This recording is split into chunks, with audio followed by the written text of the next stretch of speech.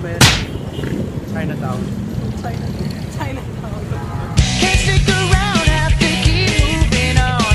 Guess what lies ahead? Only one way to find out. Hinahanap namin yung ano.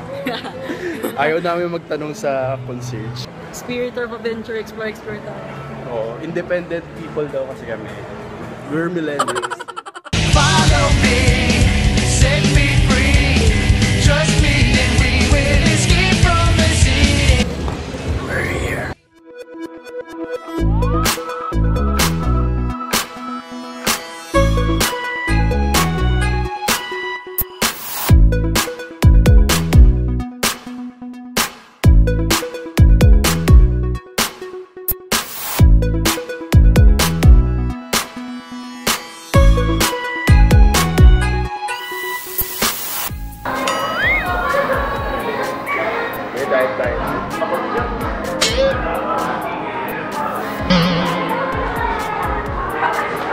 Hey, what's up you guys?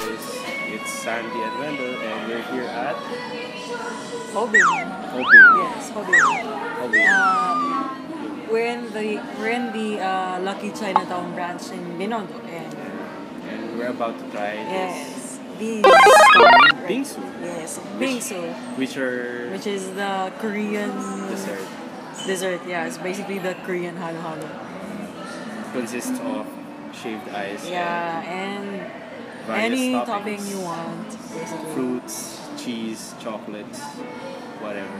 Yes. So, I ordered the strawberry bingsu and Wendell ordered the cheese bingsu, right?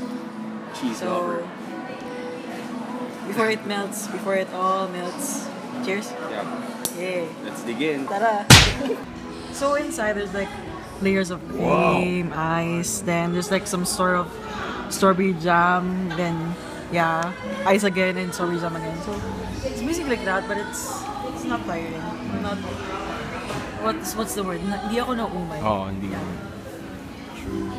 Yeah, I'm happy about that. Actually, this is sort of unnecessary, I think, but it's just me. I love strawberries, so I'm really happy with this. Ito, di ko alam anong type of cheese to. Cheesecake, di ba? Ayoko ang cheese. Yeah, cheesecake yan. So yun, it's very tasty and very cheesy. Cheesy. Like me.